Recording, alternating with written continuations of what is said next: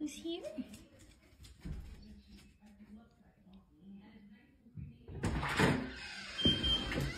What's that?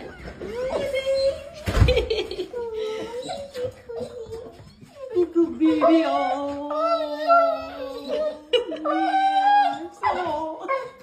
Most dangerous animal on this planet. A violent creature filled with hateful thoughts and a lust for blood. Teeth like razors to suck the meat from your bone. Yes, when all is said and done, she is a killer. Aren't blue heeler puppies so cute? It's in my blood to be loyal. You call my name, I run to ya. When you kiss me, you make me bark.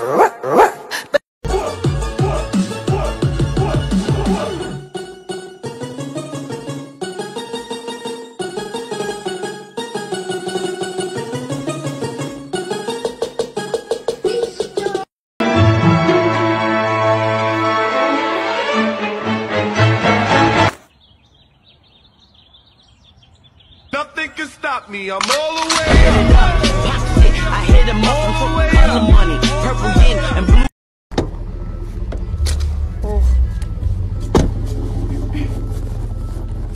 Bring in.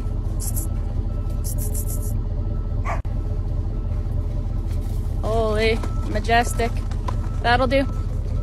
Here. Good girl.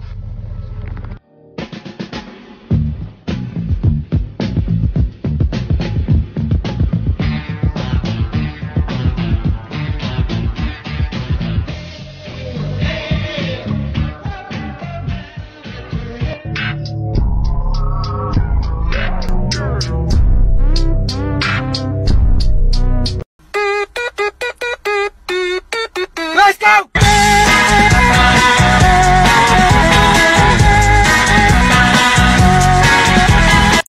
In today's Dogs Are Awesome, we're going to talk about the Australian cattle dog, also known as a heeler. Now these little badasses, they actually do come from Australia. In fact, they were created there using an old English sheep-style dog and the local dingoes, which a farmer or a cattleman, I guess that's what you call them, a cattleman.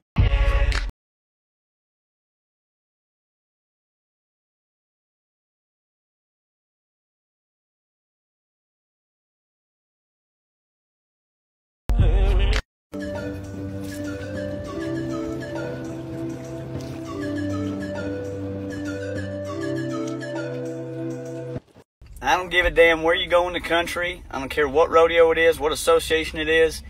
Every single cowgirl's got a blue heeler that'll bite the piss out of you for no damn reason at all. My top 5 common dog breeds that I do not recommend you get for pets unless you really fucking know what you're doing. Absolute number 1, the Australian cattle dog. That thing is literally built for bullying fucking things 20 times its size into submission. Unless you got the skills, don't do it. The Border Collie, you ain't got that much. I told you long ago on the road, I got what they waiting for. All run from nothing, dog. Get your soul, just tell them ain't laying low.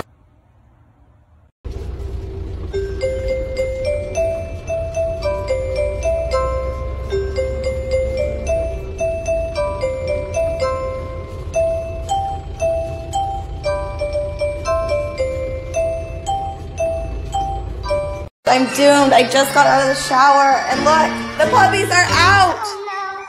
Ah! They escaped. Oh my god. I know, Rennie, you don't like it, huh? So you think you want a cattle dog?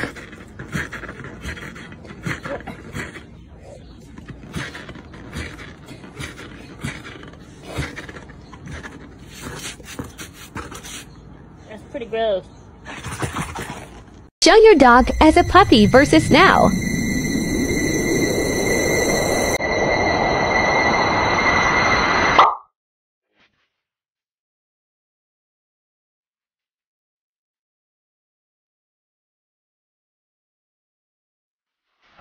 If you have a mixed breed dog, stitch this and tell me they're mixed, and then tell me what aspects of each breed they got. We'll go first. Just a refresher, here's Monty's mix. So for the cattle dog, Monty obviously has the coloring, and then I also think he has the intelligence and just kind of the edge that cattle dogs have. That goes for all the other herding breeds as well. For the lab, I think you can kind of see in his ears and his snout, but mostly it's just his demeanor around people. He loves people the same way a lab loves people, and he's starting to like water, but he's not much of a retriever. And then there's the elephant in the room, or the basset hound in the room, and that's obviously in his short legs and how dense he is. This boy is almost 40 pounds. And then he definitely got the hound nose. He is sniffing everything, and he has very little handler focus, and he's very environmentally focused. That being said, if I have enough of a motivator, he learns tricks very fast, and I think that comes from the herding breeds. Pause up. He has similar energy requirements to other herding breeds, so I kind of feel bad because he's limited by his short little legs. Wash, do you want to have a sleepover at Safta and Bapa's house?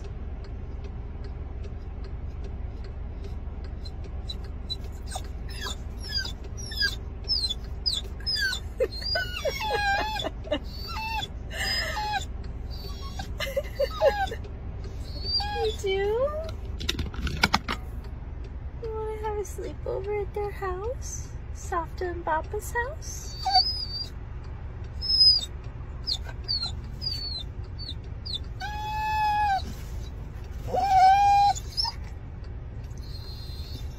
Okay, let's do it. Let's go see them. Safta and Papa.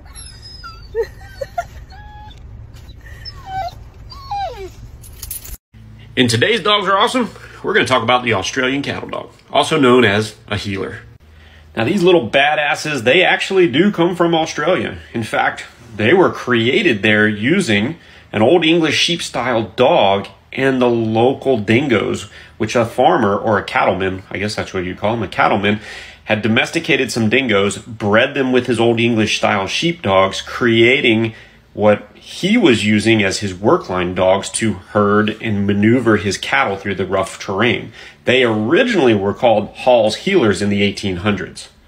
Make no mistake about it, these are working dogs. They are tough, they are small, and they are compact. If you are interested in getting one of these and you have small children, you may want to get a puppy so that they can grow together. They will use their mouths to nip your heels to get you go in the direction that they want you to go in. So do not classify that as a bite. That's just them being a dog. Well, there is an Australian cattle dog.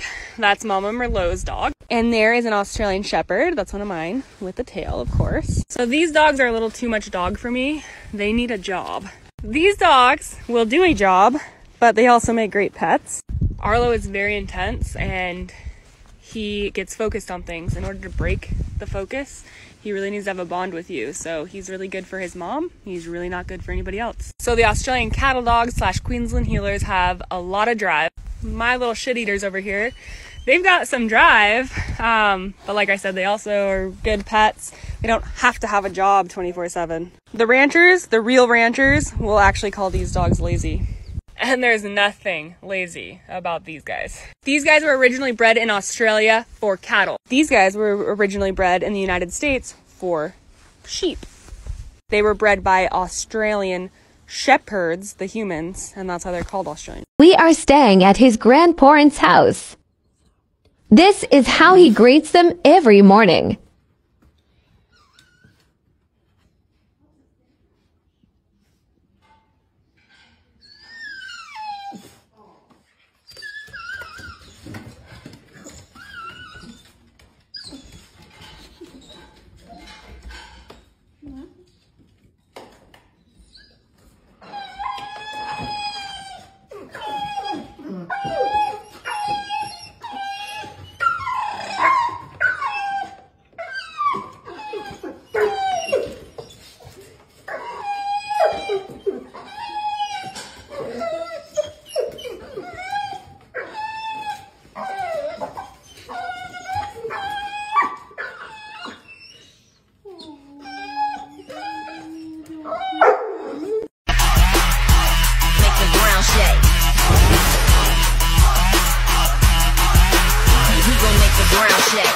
Employee of the month, making that change, I'ma give you what you want.